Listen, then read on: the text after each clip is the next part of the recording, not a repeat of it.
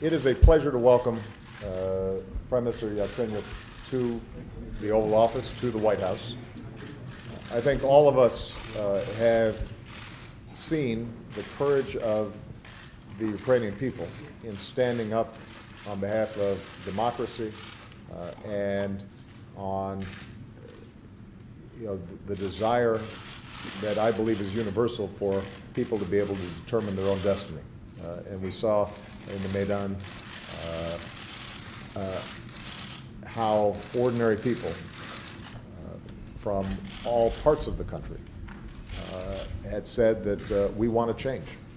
The Prime Minister was part of that process, showed tremendous courage, and upheld the principles of nonviolence throughout the course of events over the last several months.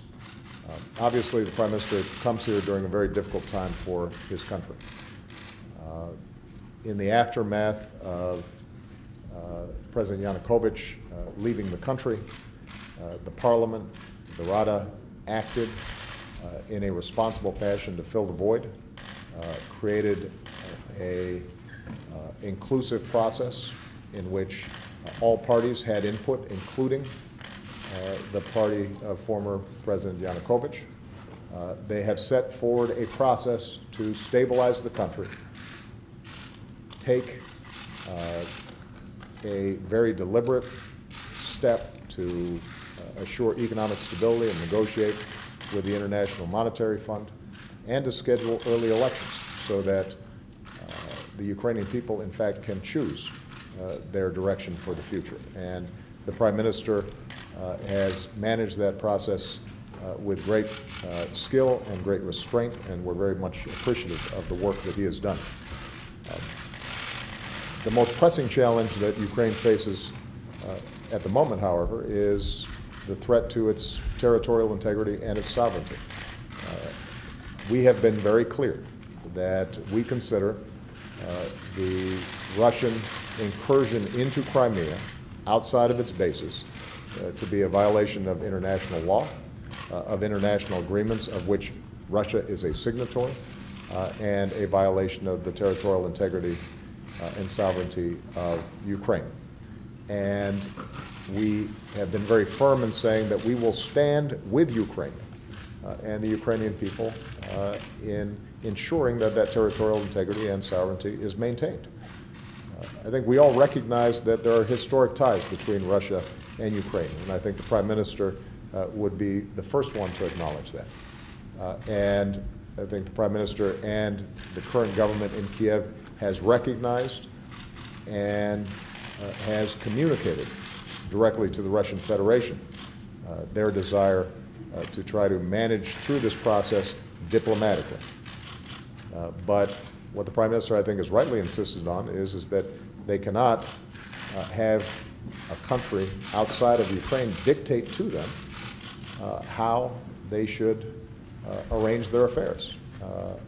And that there is a constitutional process in place and a set of elections that they can move forward on that, in fact, could lead to different arrangements over time with the Crimean region. But that is not something that can be done with the barrel of a gun pointed at you.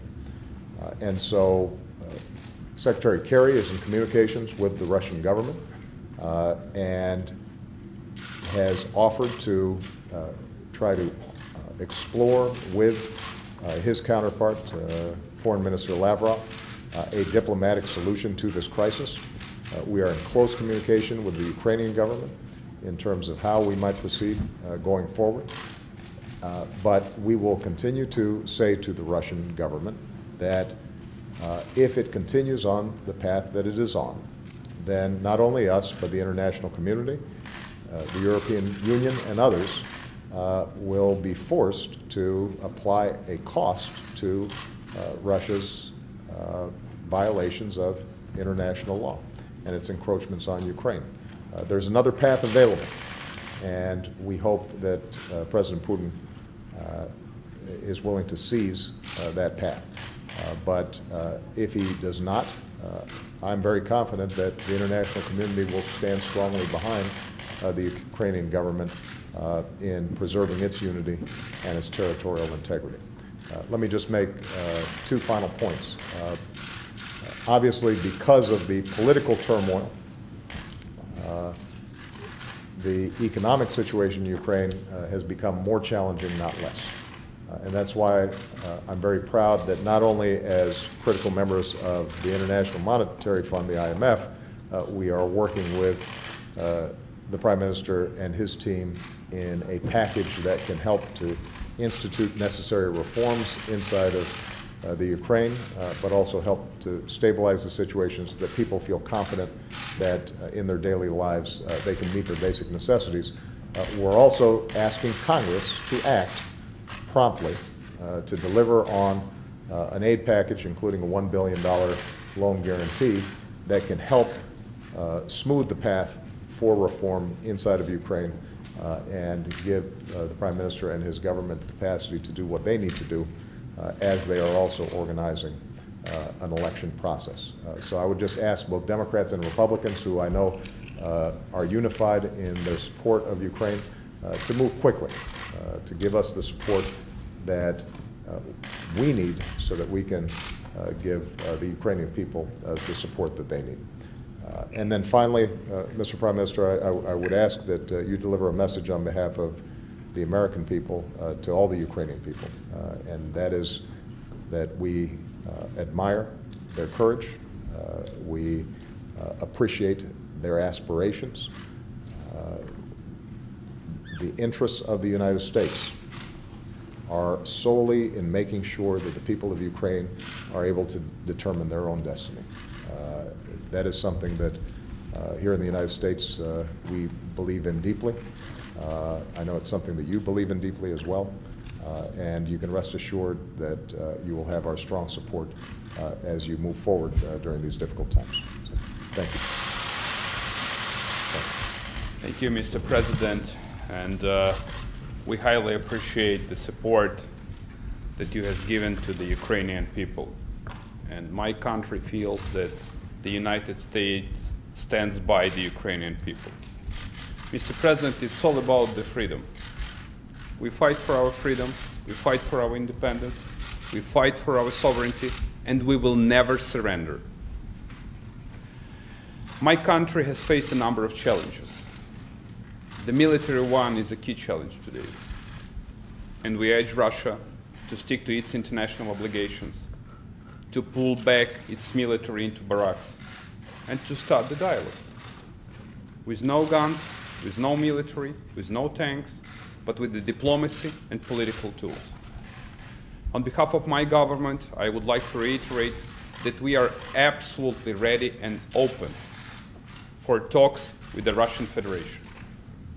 We adhere to all international obligations, and we, as the state of Ukraine, will fulfill all bilateral and multilateral international treaties. On the economic side, Mr. President, we highly appreciate the support of the United States and the decision to guarantee $1 billion loans for the Ukrainian economy. You know that we resumed talks with the IMF. We do understand that these are tough reforms, but these reforms are needed for the Ukrainian state. And we are back on track in terms of delivering real reforms in my country. As I already informed you, probably in the nearest future, next week or in 10 days, Ukraine is to sign a political part of association agreement with the European Union. And we want to be very clear that Ukraine is and will be a part of the Western world.